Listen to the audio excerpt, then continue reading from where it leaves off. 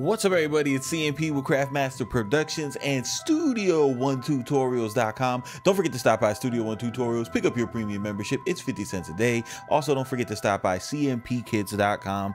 Get yourself a copy of Six Pack Volume 1. It is $5.75. Special discount for Memorial Day weekend. Six Pack Volume 1. Don't forget to stop by MG the Future's channel on Sunday and take a look at Spicy Sundays every Sunday, the spiciest producer podcast on YouTube. Now, today we're going to be looking at something that applies in FL Studio, it applies in Ableton Live, and it sure applies in Studio One and any DAW you want to use. We are going to be looking at how to use the MPC software as to trigger drums without a MIDI controller, right? This is something that I've recommended. I like the drum workflow in the MPC software. I would use it even if I did not have the controller. Now, here's the thing. MPC software.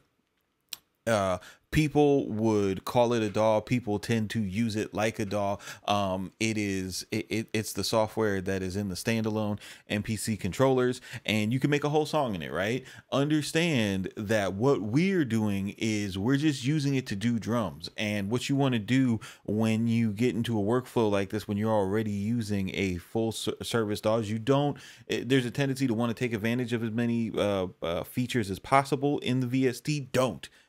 We're just using it to trigger drum samples. Use it for maybe like the MPC 60 or MPC 3000 the bounce textures, and we're using it for the swing. That's it. We're not doing anything else. Keep it simple. So in order to do drums in the MPC, all you gotta do is put it, pull it up as a plugin, and then drag sounds onto a pad, and then you've got you've got drums that you can play. I'm using a MIDI keyboard right now. Now, one of the things that you're going to want to keep in mind is that when MPC starts, these pads will not be assigned chromatically on your keyboard. Like they won't be assigned in the order that you expect them to. So what you got to do is you got to go to File, Edit, and you need to go to Program, and you need to go to Note Mapping, right? And once you do this, it gives you a choice. You can either do Classic MPC, which you could see it's A1. It's like backwards, and then A3 jumps to F sharp. Like, that doesn't make any sense. So if you do chromatic C1, you see it goes up. It goes up in alphabetical order. That is what you want. And then of course you can edit it and make it and make it to your liking. But this is the easiest way. And if you wanted to play on C3, you just start on the B pad, whatever. Anyway, point is now, say, and this is why it's important, say you're not comfortable, right? You're not comfortable working inside of the inside of this VST. What you can do now is you can get rid of it, you can close it, you could go down to C1, and you could do a couple things, right? You can make a MIDI part. All right, hold up. You can make a MIDI part, and you can convert it to a pattern, and then go down to your C1.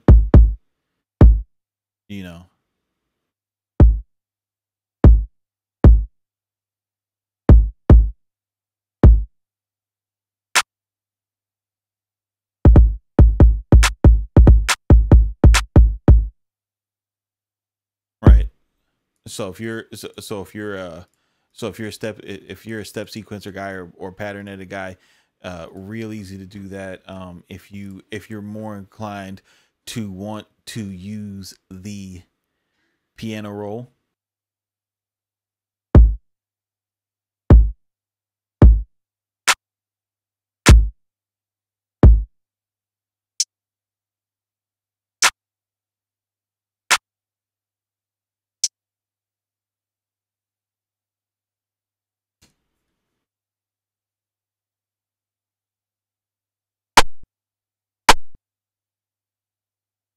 So now you got something like this.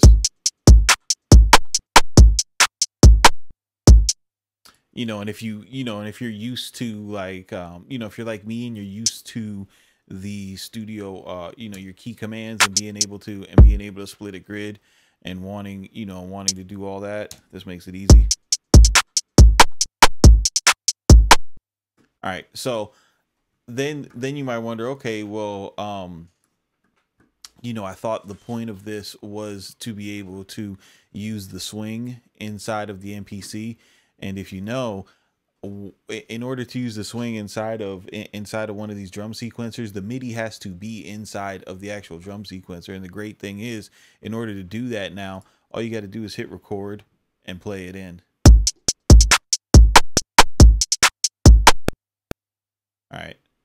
And it's going to, and whatever, like whatever velocities that you used, those are gonna copy over, and you'll have it. So now what we can do is we can do like all the stuff that I would do with my actual MPC. So I could go up here to the time correct options, pull up the settings, and what I like to do, like I want to make sure that I have this selected. So make sure that this is highlighted, because I just want to do it on the event that's selected. I want it to be on, I want it to start, and I want to change this swing to 51. This is my hi-hats, and I want it to be 116 because 116 is my smallest note that I'm using, right? So I'll go ahead and do that.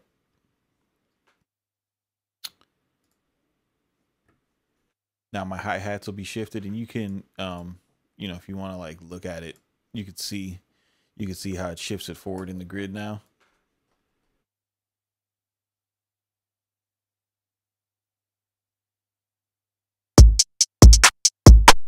Okay, cool. So now I can go into there. You go to edit time correct. We're going to go to settings. My kick notes are on 8th note, so I'm going to set to 8, and I'm going to change this swing to 53, and I'm not going to shift the timing of it. I'm going to set that back down to 0. Go to do it.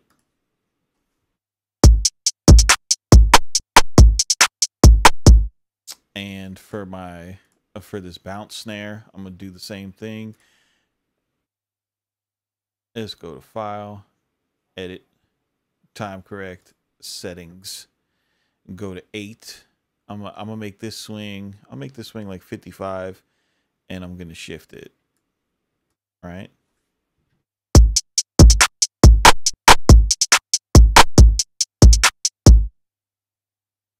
Make sure that you got this MIDI off.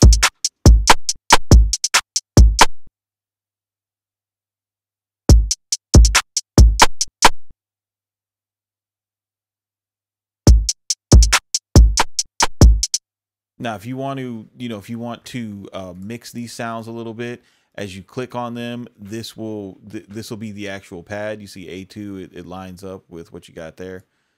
And for the snare, or for the clap, I'm gonna adjust that also.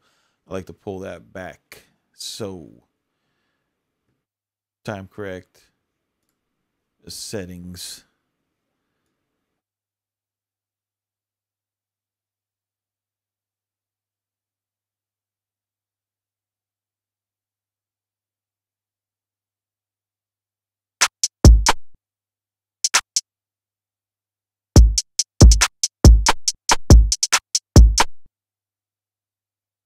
All right. And then you could take this, if you want to highlight it, press Command D.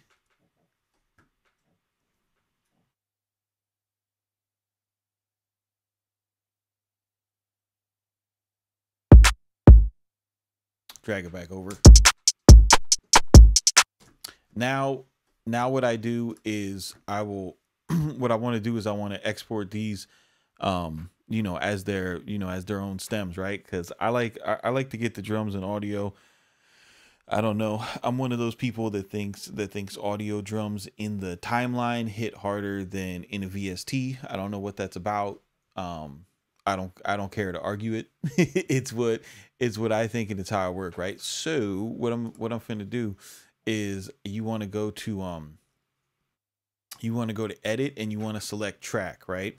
And select explode. And what explode is going to do is now you could switch between your tracks, right? So if you go to your tracks here, you see that basically what I have is I have drum stems, right? So now what I can do is I just click right here, and that's going to bounce it, and I just drag everything into the Studio One arrange window.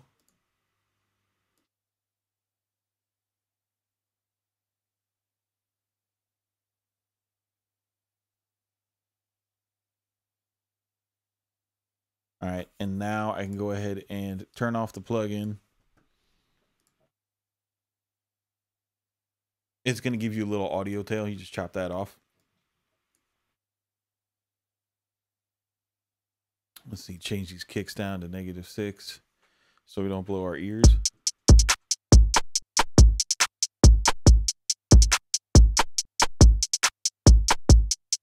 And there you go. You got perfect, you got perfect audio drums. You got the MPC swing. If you want to bounce it with the MPC 60 settings, you can do that in in the settings. And this just makes it accessible for you to actually have like a really solid legendary piece of Akai history and Akai software to be able to create your drums in a really simple, easy, seamless, quick, painless manner. So this is CMP with Craftmaster Productions, Studio1tutorials.com. You guys keep it simple, but do not be basic, and we will see you on the next one.